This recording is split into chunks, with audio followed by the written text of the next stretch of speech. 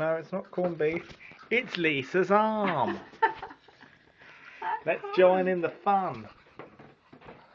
Let's go film something. This is my wonderful house. This is the spare room, the healing room, the meditation room, the piano.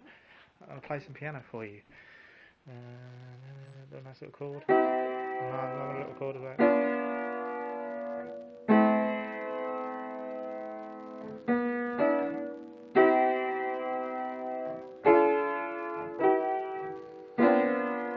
A bit of fuck up there we go.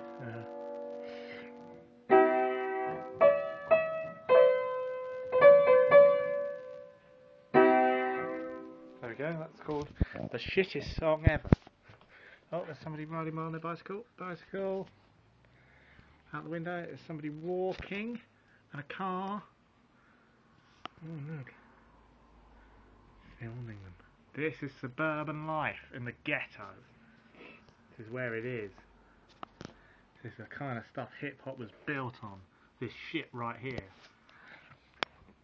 Let's see what else we got here. Some pharmaceutical products. Lots of stuff. Harmonium, it's Lisa.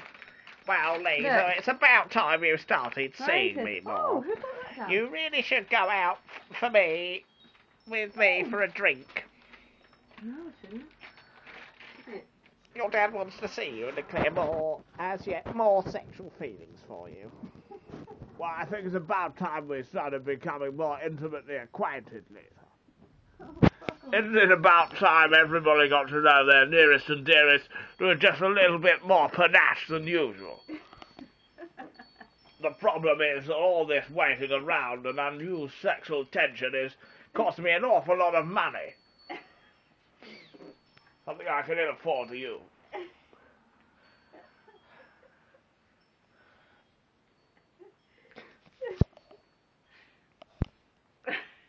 Do him again.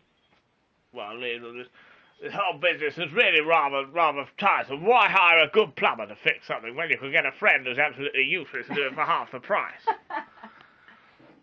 Why bother?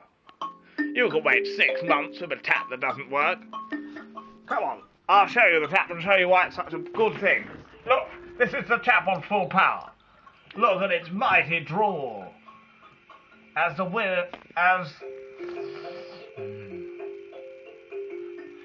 How's anybody supposed to complain? This is what the tap should be functioning at. But instead, it's just a slave of that. That's why you call me money.